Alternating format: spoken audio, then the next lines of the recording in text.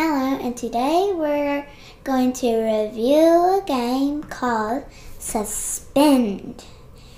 And we're going to see how we think about it. So let's get gaming. Horn Quest. It's time for Horn Quest. Yeah, Horn Quest. So this game is by Melissa and Doug, and it's called Suspend, and it's good for 1 to 4 players. Its recommended age is 8+. It does have a lot of metal.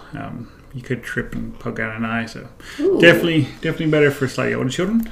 But it's looks like it's pretty good for testing your skills at balance, working on fine motor skills. So we're gonna give it a go, and then we'll see what we think about it.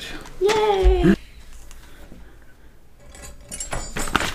So there are 3 different versions of the game. There's a beginner, intermediate, and expert. We're going to do the beginner game where basically you get 1 of each color. So you got orange is the longest, and then you get progressively smaller. And you have to put them on this little thing that I'm going to construct here. And it's whoever gets rid of their pieces the first is the winner. Now there are harder versions of the game where you use this dice, and I think you roll it and see which color you land on, and you have to place that piece. Alright, so we're all set up, and Jennifer is gonna go first. But I barely can reach up there. The first one is easy. It's a very good lesson at learning how to balance things, and looks like you have to know when to kind of let go. So I'm going to bounce this one out and put this here. Ooh. Ooh. Good luck. And as they get smaller, you get fewer and fewer notches on them.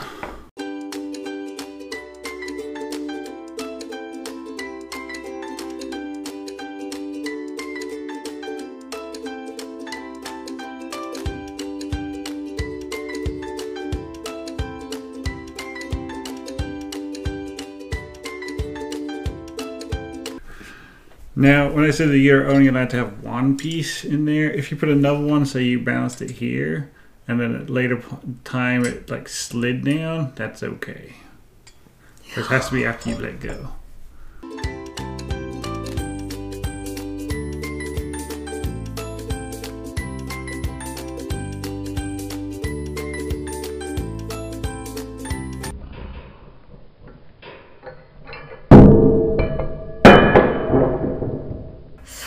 That was just one. See, she knocked one off, so she has to take that one back.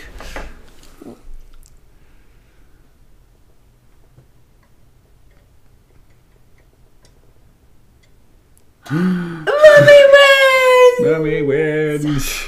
And you can carry on and see who gets second and third.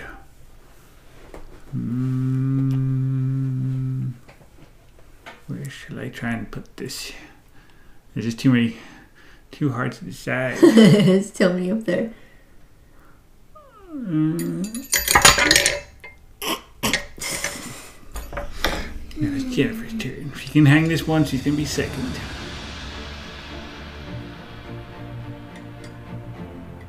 Gently does it. Jennifer second! Yay! Well, we're going to get this put up, and then we'll see. We'll come up with how we enjoy this game. So we'll be right back. Well, I think that was a pretty fun game. But how much would you review it for funness? Ooh. Out of 10. I don't know. You go first. I would probably give it... No.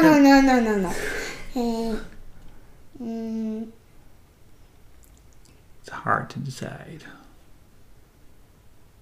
9. Give it a 9 out of 10.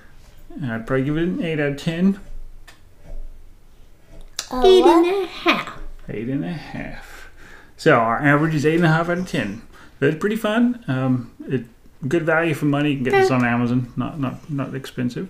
And it does teach some good skills and good principles of balance and center points and all that kind of good stuff, pivoting.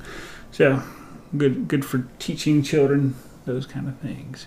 So all in all, it's a good game.